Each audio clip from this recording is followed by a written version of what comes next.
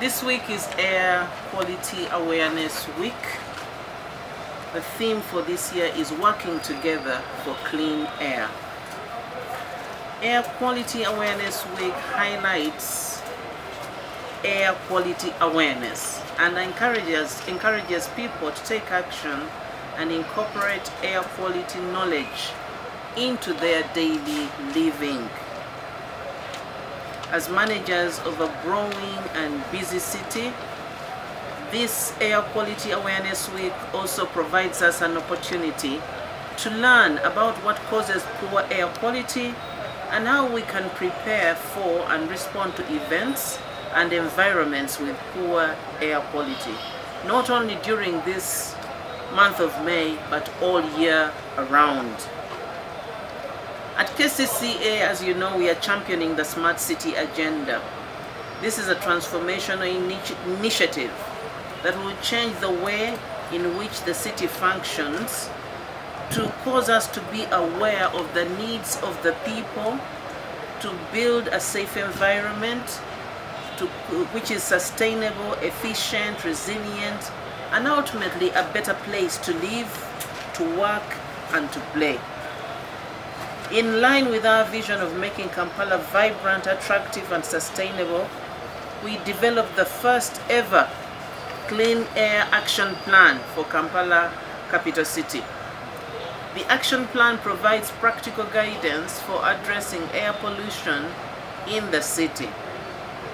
The Kampala Clean Air Action Plan was developed through a consultative and participatory approach and provides clear actions for mainstreaming air pollution management in all our services. Had several objectives. One, to develop and maintain comprehensive monitoring and reporting infrastructure for all ambient pollutants,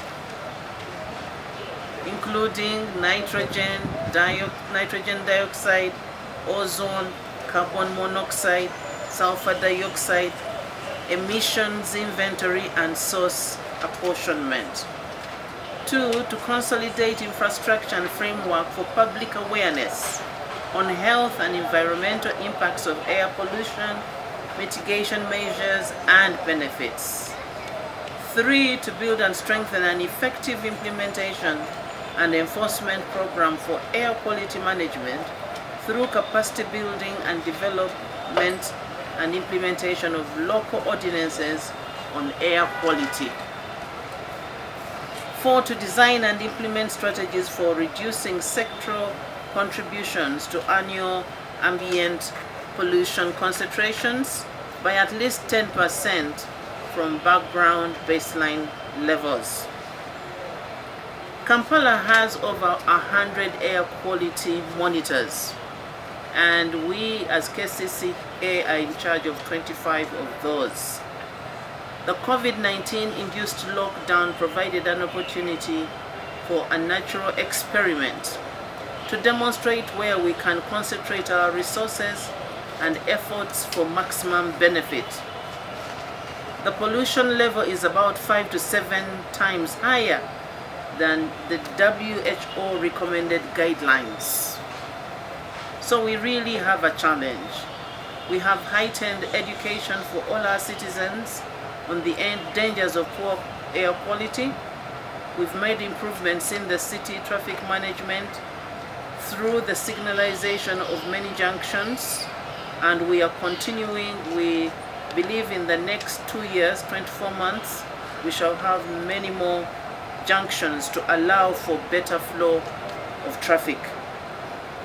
We have also increased our strategic partnerships with both local and international stakeholders, state and non-state actors with whom we are aligned in the quest for clean air. One of the approaches that we are launching and we are sensitizing people to adopt is to move away from only diesel and petrol combustion in their vehicles, but also use clean energy like electric chargers. With this, we share best practices in technology and leverage on the combined strength of our actions. In launching this high-tech equipment today, we are being deliberate at scientifically identifying sources of pollution in the city to inform our actions against air pollution. Our large theme is the Smart City Agenda, and it involves so many actions. It involves technology, it involves infrastructure development, but the main one is focus on people well-being. How are we taking care of people in the city?